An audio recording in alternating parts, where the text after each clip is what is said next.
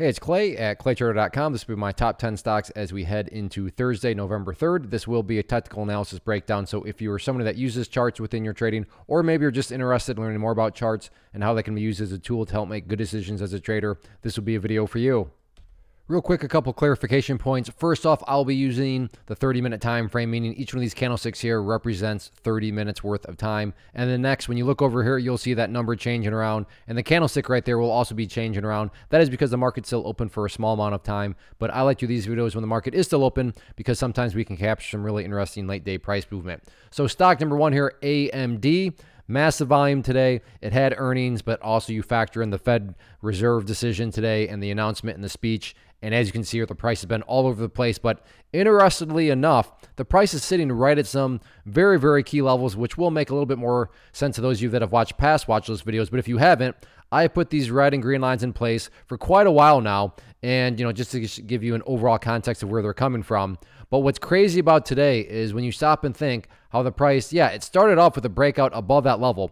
But then once the price fell back below it, on the recovery, surprise, surprise, that level went right back to acting as resistance. And then you see the big move down here, and you can see that right now the price is at that lower trend line, which does bring about the very important question, what exactly is going to happen at that trend line? And that's really what a watch list is all about, finding unique, finding interesting situations, and not rushing out and randomly buying stuff, but watching it and seeing how the price behaves and seeing if it does behave in a way that fits your personal risk tolerance and, trading strategy. So, what's going to happen at this trend line? Nobody knows that. But what everybody is going to know is that, okay, you're going to have a lot of people watching that. You're going to have longs watching it, looking for a bounce. That is valid. You're going to have shorts watching it for a breakdown. Also valid. So somebody's going to be right, somebody's going to be wrong. But that's why risk management matters. But like I said, the underlying and common denominator here is that this is a very, very established level and a level that a lot of people will be watching. So let's see what happens here with AMD at that trend line. Next one here, STRY, and I like this one as it's a good solid pattern. So let me be very clear as I draw this pattern in play here. I'm not trying to imply that this is a great skill, that I have some sort of special talent. I assure you a lot of people are drawing these very same lines. And I say all that because when a lot of people are watching the same pattern and wondering the same thing, let me change that to green to represent support. But like I said, when people are watching the same thing, wondering the same thing, call it a self-fulfilling prophecy, call it whatever you want, it can produce some very dynamic movements. So just to make this a little bit easier to see maybe, let's make it one color, resistance. We have our support. We have the big momentum move right here. Let's put our golf hole down here. And that is what we would call a bull pennant pattern. The golf hole not required. So again, are there guarantees in the market? There are not. But is it plausible to think that if the price comes up to that top part of the pattern and breaks up through it, that break in and of itself could create additional buying pressure? That's certainly a plausible outcome that could play out. So if you like to play penny stocks, if you like to play bull pennant patterns, here you go. Next one, FRZA, and I like this one.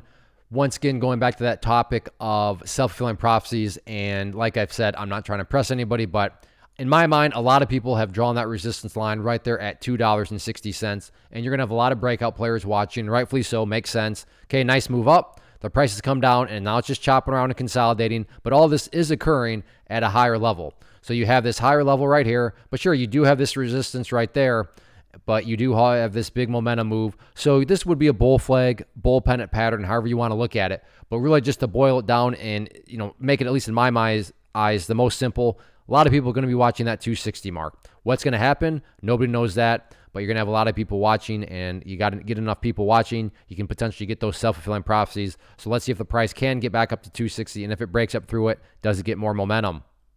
Next one, NIO, and a rough day on this one, like a lot of stocks across the market due to the, all the drama with the Fed. But all things considered, it's hanging in there. What do I mean by quote unquote hanging in there?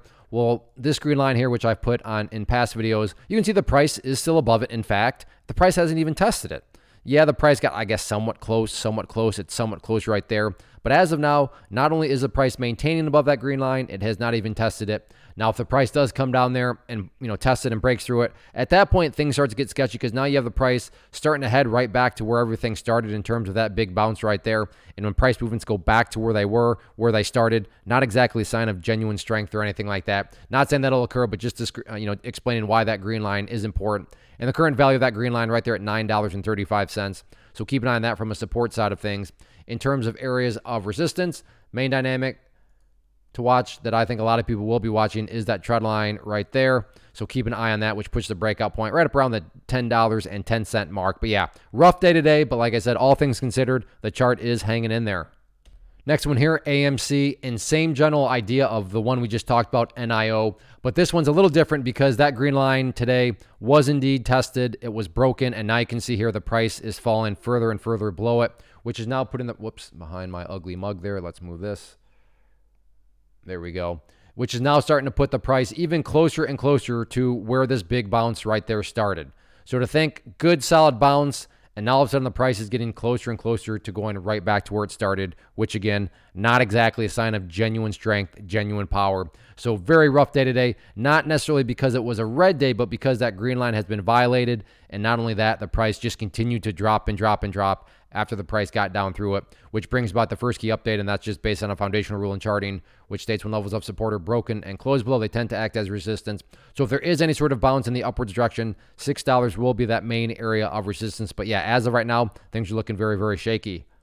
Real quick, wanted to take a break and personally invite you to get signed up for this free live online training event that I'm offering here very soon. So if you've been enjoying what you've seen and you want to learn more about this tool, how it can and should be used as a trader, then definitely get signed up for the free training. If you're watching on YouTube, there's a link down in the description box. If you're watching on my site, there's an area right there on the webpage that you can click to get signed up. So like I said, if you've been enjoying what you've seen, then I want you to get signed up for this free class.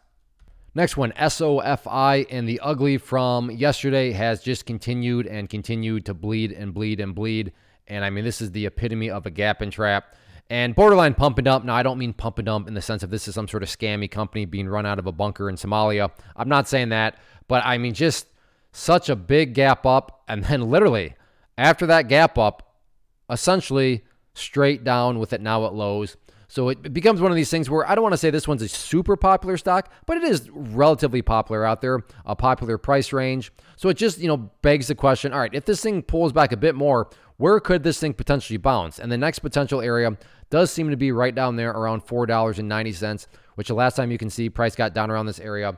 It did indeed hold strong and got some good bounces both there and there. So does that mean that it'll for sure bounce from there? If only trading were that easy. But is it at least a plausible? Is it at least a rational scenario that it could find some support and bounce from that area? Absolutely. So keep an eye on 490 as far as supports. If there are any other attempts back in the upwards direction, then thinking back to that rule of when levels of support being broken turn into resistance, that's where that pink line comes into play, which could potentially act as resistance there at $5.28. So keep your eye on those couple levels here moving forward. Next one here, AMZN, Amazon, another very popular stock, and goes back to the whole idea of very popular stocks starting to get beat down, starting to get really driven into the ground. There can be some very worthwhile bounces, and Amazon is certainly a very popular stock. Put that green line into play yesterday as something that I was curious about, and you can see that earlier on in the day, it was doing its best to hold above that green line, but then when it did fall, slight move back, and then that's where the announcement came out, so got the craziness, and then just right back below it went. You can see tried to bounce back up, but a classic example of that support turning to resistance before heading back down. So that line, I mean, yeah, you could still use it, but I'm just going to make this a little bit simpler from the big picture point of view in two forms. First off, let's just get this trend line in play. I think that will be valuable and helpful moving forward. But even if you don't want to use that trend line, I would offer no arguments against just simply using, no pun intended, that 50 period. It's simple moving average right there. So you can keep an eye on that, or you can use both of those as, means of resistance. As far as supports are concerned, we got to go to the daily time frame here because we have to go way back into the chart's history. So now each one of these candlesticks does indeed represent 1 day instead of 30 minutes. Oh, wow. There we go. So I'm not exaggerating when I say we're going years into the chart. So it has been years since the last time Amazon was down around this area, with the next key level being down there at $90. So $90, and I'll throw in just one more in case the craziness continues. And then after $90, next key level of support being right down there around the $86. So 90 and then 86, next couple areas of support. But yeah, we're talking about new multi-year lows here for Amazon. Next one, TSLA, Tesla. And like a lot of these stocks, rough days, had that one initial surge where it acted like it wanted to be strong, and then it came back down, which is now putting Tesla at some very interesting levels from a support side of things, with that key level of support now being right down here around that former breakout point. Oh, wow, I didn't realize that was close, but basically $215 right there, an interesting level that I'll personally be watching, and as somebody that always keeps a close eye on Tesla. And you're going to have a lot of people watching it. You're going to have those shorts wondering if it breaks.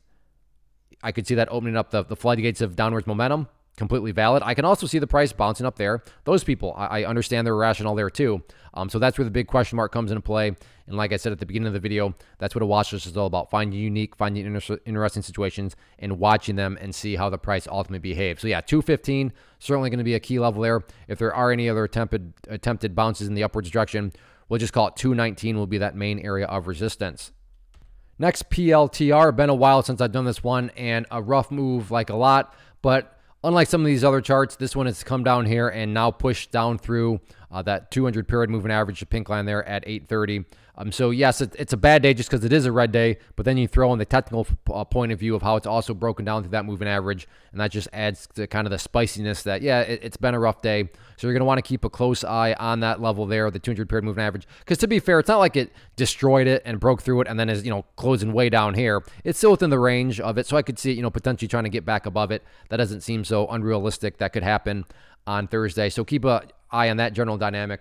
But then as far as next levels of support are concerned, next key level to watch, I'd say very closely going to be right down there at the $8 mark, which I don't think is completely unreasonable given how much downwards momentum showed up. So we'll see what happens with it. But yeah, if $8 shows up and the price just goes through there like a warm knife through butter at that point, that would be a very, very big sign of bearishness. Next one here, TQQQ. And as I say, and as I've been tracking this one quite a bit because it's the most popular stock out there, at least on volume, it's always leading the market in total volume. But this is an ETF that allows you to make money if you think that the NASDAQ market is going to go up. And the NASDAQ market did not go up today, hence the just terrible bloodshed move here, which now creates some very interesting dynamics because we're getting the price down to some very interesting levels. The first one being, which is within striking distance, is this gap close location right here at what I'm going to call $17.75. I am very, very interested in this level. I think it, contains a lot of significance because it goes back to the whole talking point of if the price were to come down here, break through it, and then continue on down. Now all of a sudden, we're starting to have the conversation of the price having gone right back to where this big move here started. And when movements go back to where they started, like I said, not exactly a sign of genuine strength, genuine power. In fact, that's what you would call a dead cat bounce. So has this all been a prolonged dead cat bounce? I'm not willing to concede that quite yet. But yeah, if the price gets down to $17.75, breaks through it, and then continues to bleed and come down through there, at that point, it becomes a very realistic scenario that it's only a matter of time before new lows show up.